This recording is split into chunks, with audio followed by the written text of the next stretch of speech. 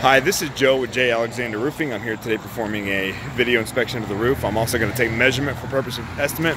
Bear with me, I got a lot of sound in the background, so hopefully you can hear me throughout this. You got a leak somewhere in the front of the house. I can see there's been a patch made there. The more I look around though, there's nails popping up in several different spots. So we've got areas of caulk like this, but even more important, the shingles are pretty worn out. We got a lot of the leading edge of the fiberglass starting to show through. When you start to see the fiberglass mat show through the shingles, that's pretty much your shingles cry for help. It's letting you know that it's getting to the point where it's placed out. Just that's how they naturally wear out. Nothing specific to your house.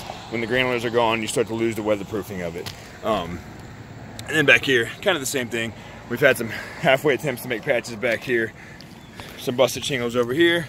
Some of this could have been previous wind damage, not really sure, but as you can see on this video, it's pretty worn out. This chimney over here, we always have problems with these chimneys. Right here you have step flashing with absolutely nothing covering it. So as you can imagine, rain hits this chimney, it's going to get into your house. There's no way around it. If you're not seeing water on your ceiling at some point, you're very lucky, because this is kind of a disaster waiting to happen.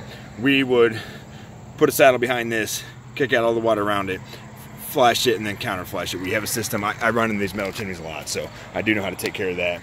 And the last thing I'll say, your ventilation. You do have some roof louvers up here. What I would do in this particular house, eliminate all these, so patch those in with sheeting, and then max out your ridge vent. I would actually do the same on the garage. There's so many roof louvers back there. You're probably pretty well ventilated.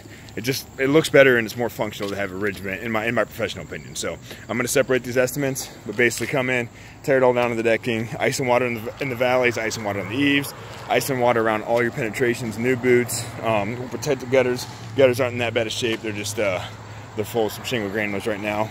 And then we put you back together with the shingle of your choice. I'll give you a couple different options on that as well. Joe with J. Alexander Roofing. Now I'm just going to start pulling measurements, and I'll get with you on the estimate. Thank you.